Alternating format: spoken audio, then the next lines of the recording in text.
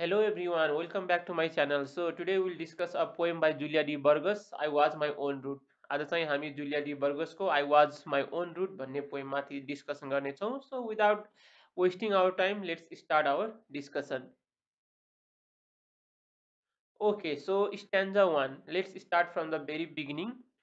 So she goes like this, I wanted to be like mean wanted me to be. So यहाँ चाहिँ हाम्रो speaker of this poem says that she wanted to be like mean wanted her to be.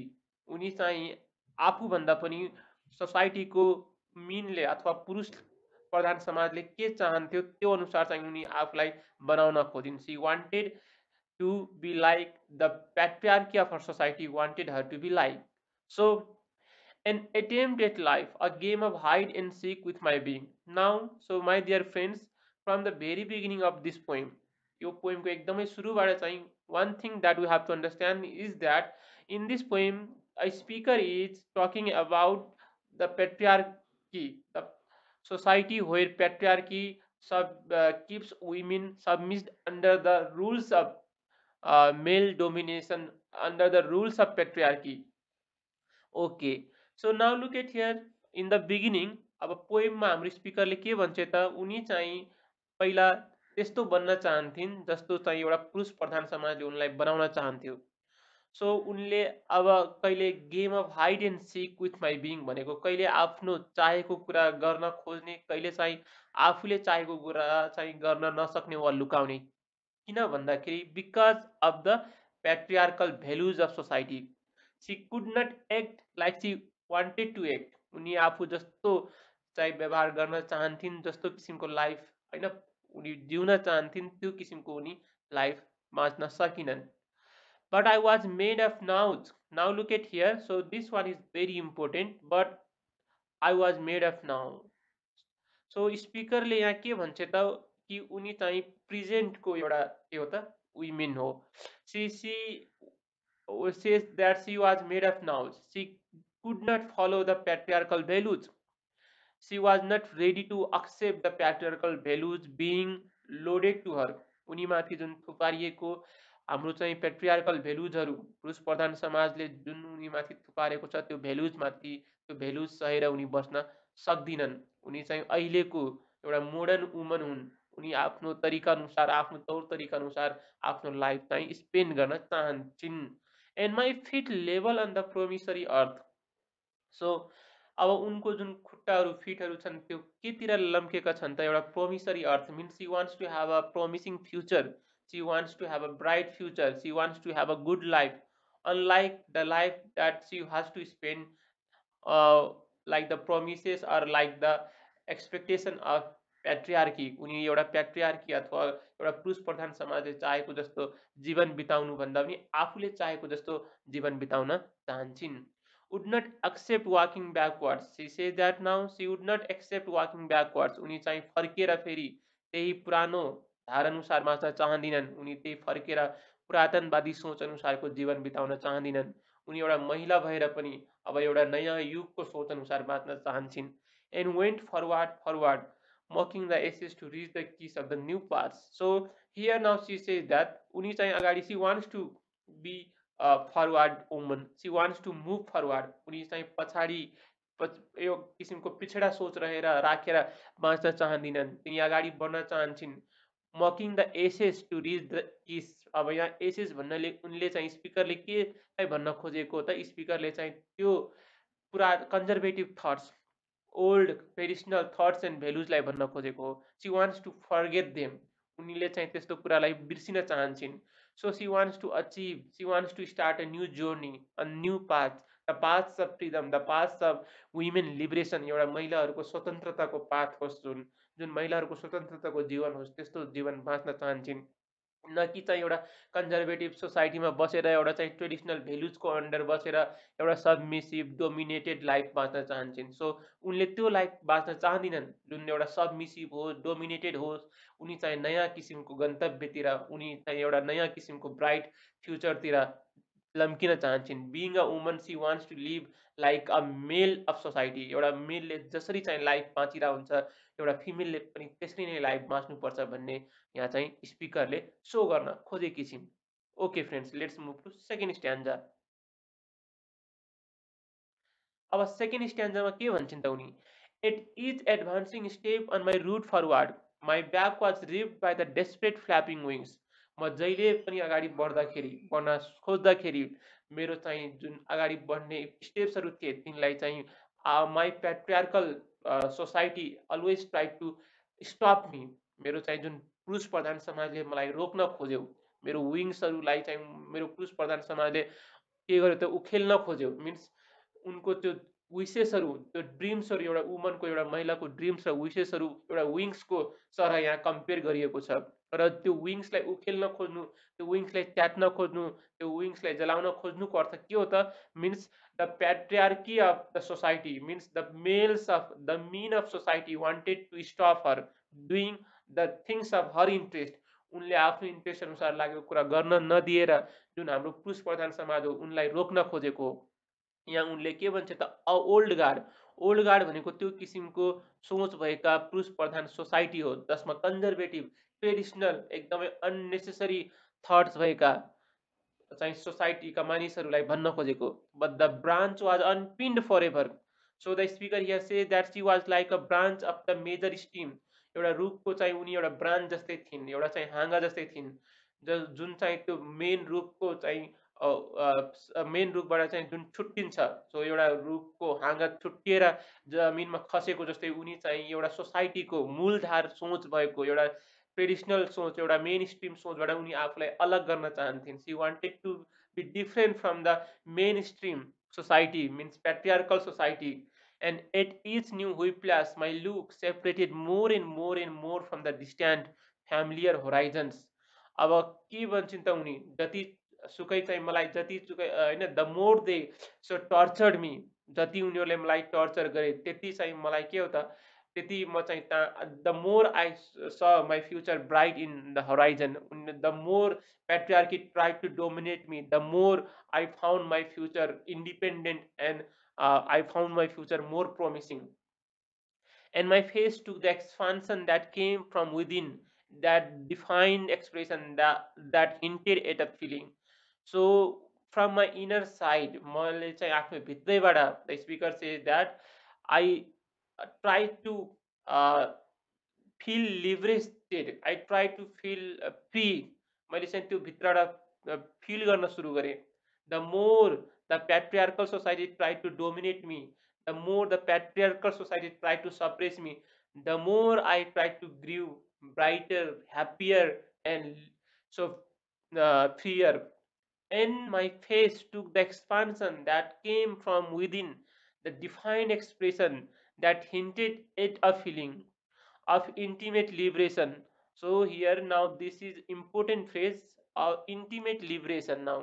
So what she wishes on what kind of liberation she feels intimate liberation as soon as she so disobeyed, as soon as she gave up the values of patriarchy, the conservative values, she felt that she is intimate, liberated intimately. So intimate liberation means all of a sudden she felt that she is liberated from that kind of burden, the burden that patriarchal society had so given to her, the burden that patriarchy society had so put over on her, a feeling that surged from the balance between my life and the truth of the peace of the new paths.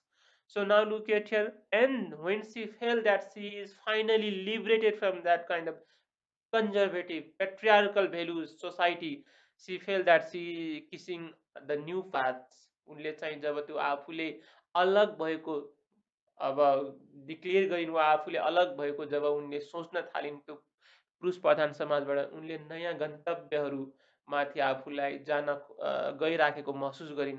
उनी liberate भएको, एउटा स्वतन्त्र भएको महसुस गरिन्। नयाँ नयाँ उनले सत्य के हो भन्ने कुरा देखिन् र सत्यलाई उनले अँगाल्न सिकिन्। So C knew how to grasp the truth, C new what is truth, and C so new what is new path to her. उनको लाइफमा, उनको जीवनमा नयाँ गोल, नयाँ उद्देश्य, नयाँ पर्पस, नयाँ मोटिभ के हो भन्ने कुरा उनले सिकिन् त्यो कुरा। So now let's move to third stanza. Okay, third स्ट्यान्जामा के भन्छन् त speaker, I'll already my course now set in the present. अब म चाहिँ I want to live in the present, I am the woman of present. म एउटा प्रेजेन्टमा बाँच्ने महिला हुँ वा मान्छे हुँ। I do not live in the past, पास्टको भेल्युजले, the values of past, the conservative values can not restrict a women's freedom. एउटा महिलाको फ्रिडमलाई रेस्ट्रिक्ट गर्न सक्दैन conservative भेल्युजले। So she says that C is set in the present. I felt myself a blossom of all the soils of the earth. मैले के महसुस गरेँ भन्छ, तब I felt myself a blossom of all the soils of the earth. As soon as I liberated myself from the conservative society, I feel that every elements of this earth are inherent in me. यो संसारमा भएका सबै एलिमेन्ट्सहरू म भित्रै छन्। मैले त्यो आफूभित्रबाट चाहिँ एउटा लिबरेट भएको, म मात्र होइन कि त्यो एलिमेन्ट्सहरू जुन चाहिँ सप्रेस भएका थिए ममा, त्यो एलिमेन्ट्सहरू पनि स्वतन्त्र भएको मैले फिल गरेँ जब मैले चाहिँ पुरुष प्रधान सोसाइटीलाई त्यागेर नयाँ गन्तव्यमा हिँडेँ। Of the soils without history, मैले त्यो माटो स्वतन्त्र भएको चाहिँ फिल गरेँ जुन माटोको कुनै इतिहास थिएन भन्न खोजेको। So C actually here tries to say that woman where the soils who didn't have any history, महिलाहरूको कुनै इतिहास नै छैन।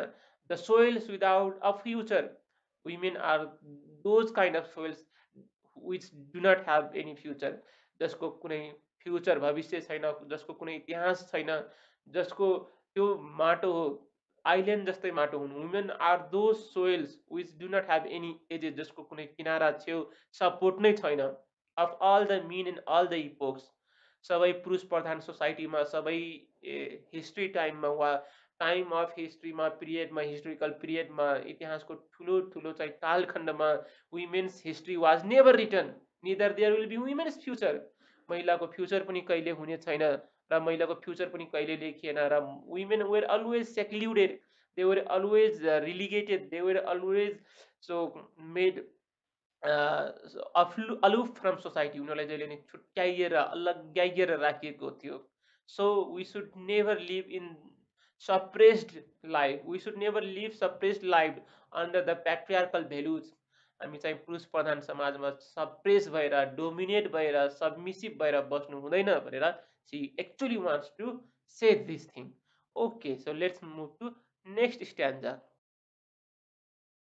Stanza 4, the speaker says, and I was all in me as was life in me. Now look at here. I feel that actually now, so there is life in me. So स्पिकरले भन्छ कि जब मैले त्यो feel गरेँ liberate भएको, स्वतन्त्र भएको पुरुष प्रधान समाजबाट, then I felt that there is life in me, ममा एउटा लाइफ छ। I was extremely happy, satisfied भन्न खोजेको यहाँ। I wanted to be like mean wanted me to be an attempt at life. म चाहिँ त्यस्तो बन्न चाहन्थे पास्टमा जस्तो पुरुषले मलाई बनाउन चाहन्थे, बट होइन, I didn't do that, I didn't पर्सु that kind of life, I didn't follow the patriarchal values, मैले त्यो गरेन। Okay, so now next fifth स्ट्यान्डा, a game of hide and seek with my being. फेरि त्यही कुरा repeat भएको छ होइन। मैले के गर्थेँ त पहिला इन द पास्ट होइन, I sometimes I try to act like my individual will, but sometimes I could not. मैले कहिले चाहिँ आफै आफ्नो विल अनुसार काम गर्न खोज्थेँ, कहिले चाहिँ त्यसलाई मैले I use to suppress that kind of feeling, my freedom, my liberation, but I was made of now. तर मैले अब होइन, I have completely given up that kind of habit. When the हेराल्ड्स announce me, जब चाहिँ एउटा टाढाको क्षितिजबाट होइन, हेराल्ड्स भनेको एउटा भविष्य, a kind of future prediction, announced me at the regal parade at the old guard, जब चाहिँ when the people, when the mean of my society tried to suppress me more, जब जति पुरुषहरूले मलाई जति चाहिँ प्रेस गर्न खोजे, जति सप्रेस गर्न खोजे, त्यही बेलामा I realise that the desire to follow me वाभड in me. अब मैले यो पुरुषहरूको होइन अनुसार I won't leave my life, I won't lead my life, I won't spend my life like the mean wanted me to be, म त्यसरी life बिताउँदैन भनेर उनले भन्छे। मैले त्यो कुरा के गरेँ त, I made promise to my self before the patriarchal values of my society भन्छे उनले, and the होम्याच was left waiting for me, र मेरो लागि त्यहाँ एउटा रेस्पेक्ट I wait गरिरहेको थियो, where as soon as I gave up respecting or following the traditional or patriarchal rules of my society, there was a kind of respect so waiting to be betrothed to me. So मलाई चाहिँ एउटा एक किसिमको respect, एक किसिमको liberation, a kind of freedom weight गरिरहेको थियो र त्यो मेरो लागि थियो। वाब भनेको त्यो ट्विस्टिङ हुन्छ यहाँ, WARPD। सो यो कहिले मैले महसुस गरेँ त त्यो फ्रिडम, त्यो respect, as soon as I gave up living according to the expectation of patriarchal society। जहिले मैले चाहिँ patriarchal society को expectation अनुसार बाँच्न गिभ अप छोडेँ, त्यहीबाट चाहिँ I fail that I am respected, I have self dignity भन्ने कुरा एउटा हुन्छ नि त, सेल्फ रेस्पेक्ट। त्यो सेल्फ रेस्पेक्ट ममा चाहिँ त्यो कुरा उब्रेर आयो। त्यो मैले महसुस गरेँ कि ममा पनि एउटा सेल्फ रेस्पेक्ट भन्ने कुरा छ।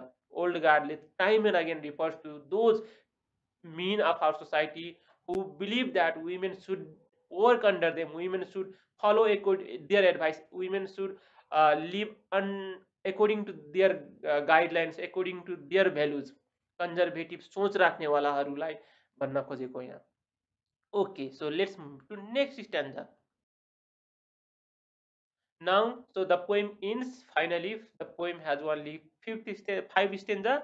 So, my dear friends, if you like this video, if you like my interpretation, sweet and brief interpretation, please like garnola, share garnola, channel like subscribe garna nabirsunu होला.